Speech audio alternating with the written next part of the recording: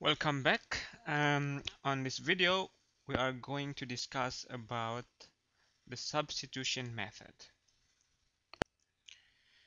Okay, so the exact statement of the substitution method is the following. So under a certain condition about g and f, this integral on the left is equal to the integral from the right if we substitute u equals g of x.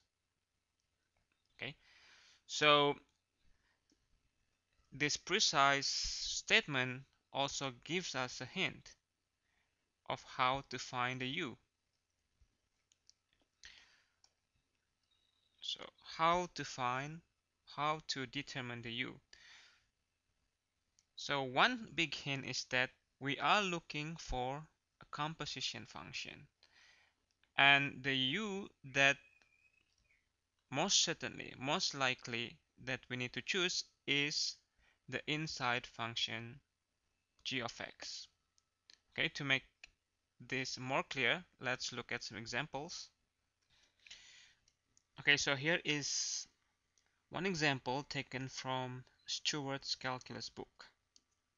Okay, remember that we pick u as the inside function from a composition function. So if we look at this expression, which expression that is a composition function? And we can easily see that the composition function here is this guy.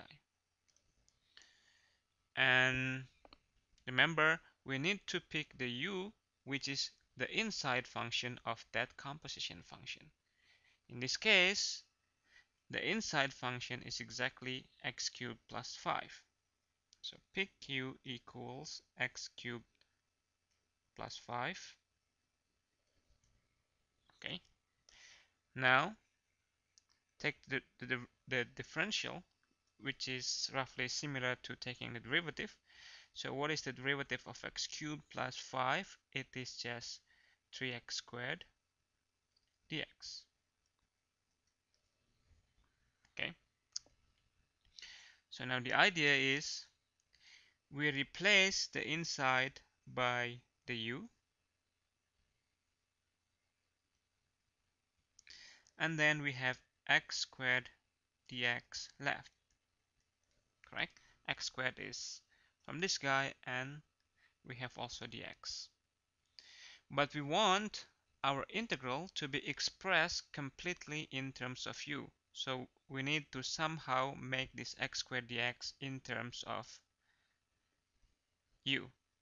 Now if we look at this du, we can see that expression inside this equation. So notice we have that x squared dx. So if we solve for x squared dx, so how we can solve for x squared dx? We just need to get rid of that 3 by dividing both sides with 3. So then x squared dx is just 1/3 of du. What does it mean? It means that we can replace x squared dx by 1/3 du. Okay, so replace that guy x squared dx by 1/3 of du. And since 1/3 is a constant, we can always pull outside the integral.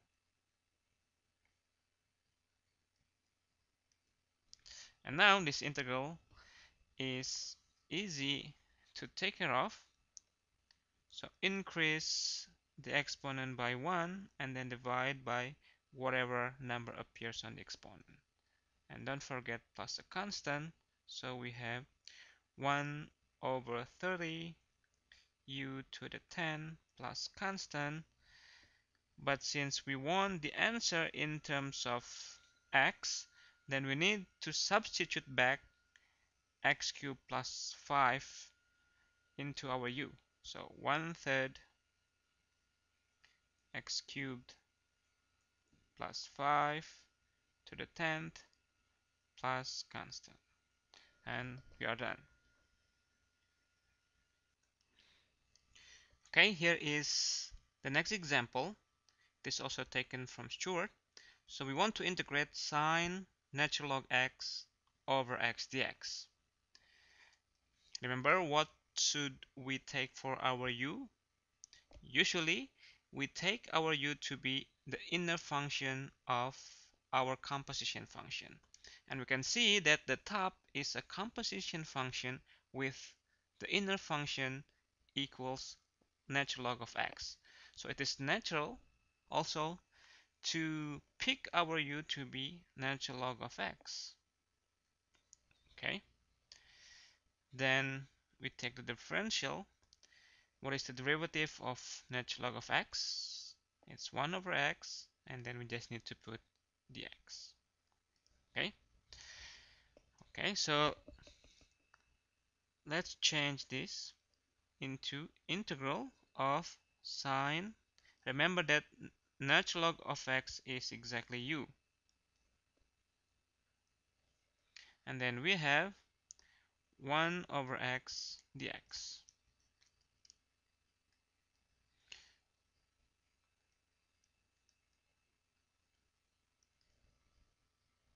And now notice that this 1 over x dx is exactly the u.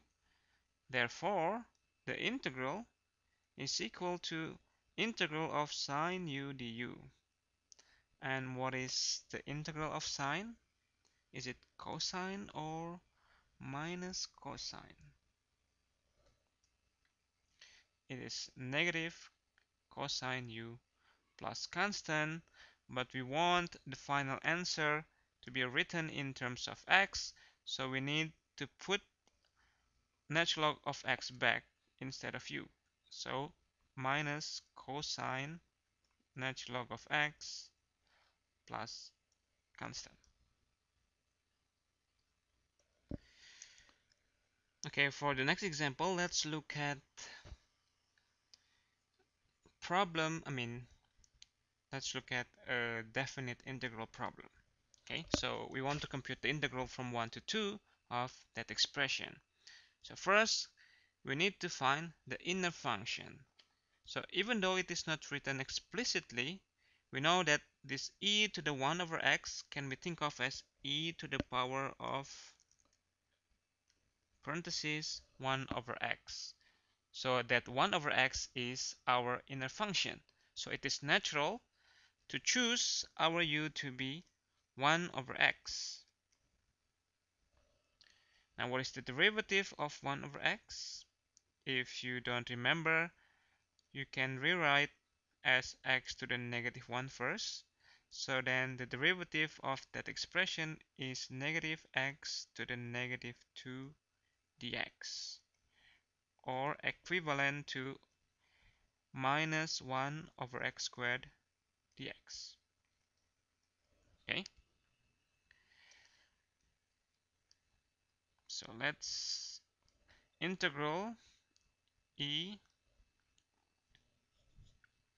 and then we have 1 over x equals u, so e to the u divided by x squared dx. Okay,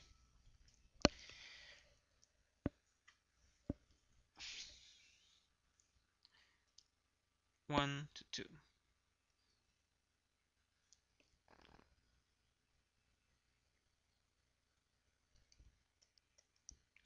Okay, the next step, we want to express the rest of the expression, which is dx over x squared, in terms of u. And if we look at over here, we also have that expression over here. So to solve for dx over x squared, we just need to multiply both sides by negative 1. So negative du is exactly dx over x squared that we want.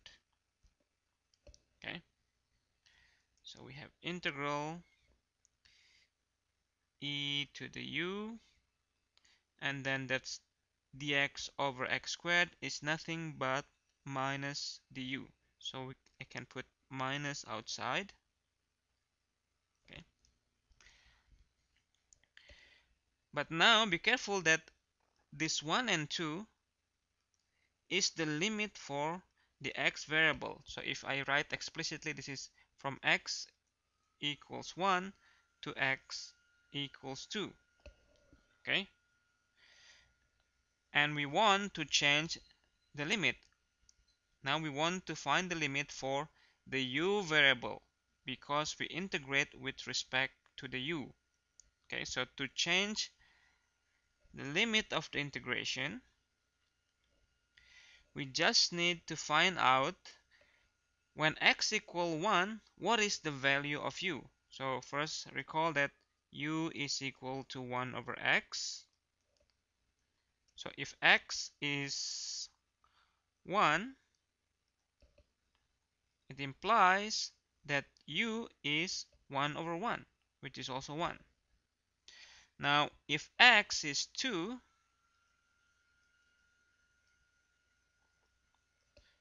then what is the value of u? Plug in x equal 2, u is 1/2.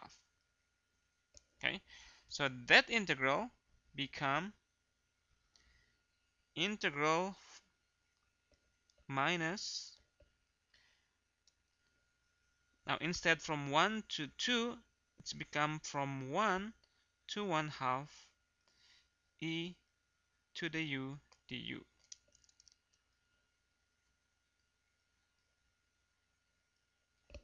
Okay,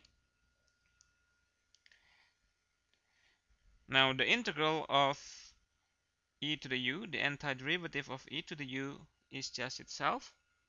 So we have minus e to the u, and then we evaluate that expression at 1/2 and 1. So we have minus e to the 1/2 plus e to the power of 1, which is just e. So that's our final answer.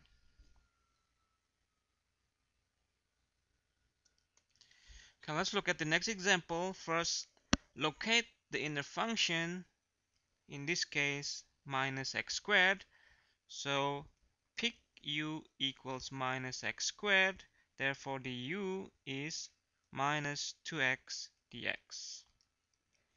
So now this integral is equal to the integral of x e to the u dx. Okay, so let me rewrite this expression. Let me put the x after e to the u, and this is from x equals 0 to x equals 1. Okay, so to emphasize, let me put x equals 0 to x equals 1. Okay, and we have e to the u. Now we want to express that x dx in terms of u. So look at this equation and try to find x dx on that equation. And we can see we have x dx. So to isolate that x dx, we just need to divide by -2. So x dx is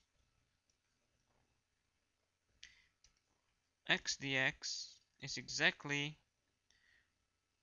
minus du over 2. Okay, so minus du over 2. Let's put the minus outside, and du over 2, and also we can put that 1/2 in front of the integral. So we have minus 1/2. Okay, now our job is to change the limit of integration from the limit of the x variable into the limit for the u variable. Okay, so look at again the definition of our u. U is minus x squared. Okay, when x is 0, then the value of u is also 0. And when x is 1, the value of u is -1.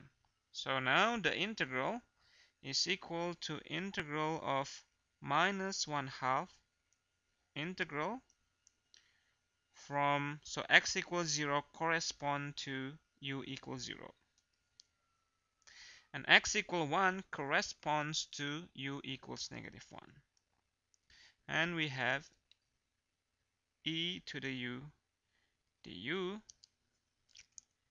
and the integral of e to the u is just itself, so -1/2 e to the u, and then we plug in -1 and 0.